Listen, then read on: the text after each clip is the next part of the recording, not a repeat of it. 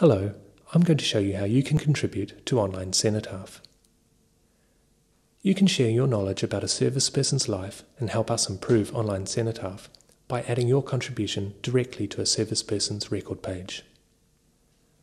We're particularly interested in information about a person's war service, along with details about his or her civilian life, enlistment, and if relevant, demobbing and subsequent career, death and burial. To add your contribution, simply scroll down a service person's record page and click the Contribute button next to the field to which you'd like to add your information.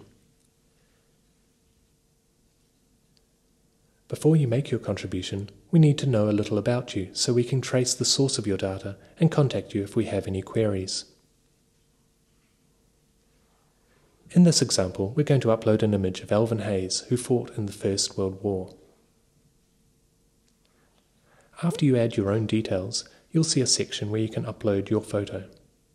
Browse to the photo on your computer or drag it onto the page and add a title and description.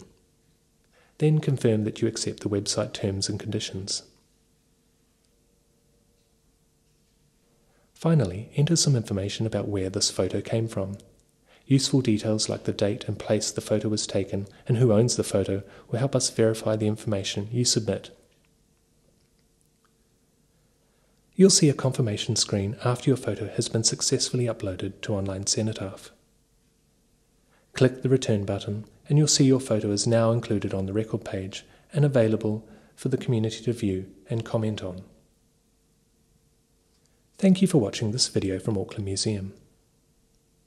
To find more help with Online Cenotaph or view other videos in this series, go to aucklandmuseum.com/online-cenotaph.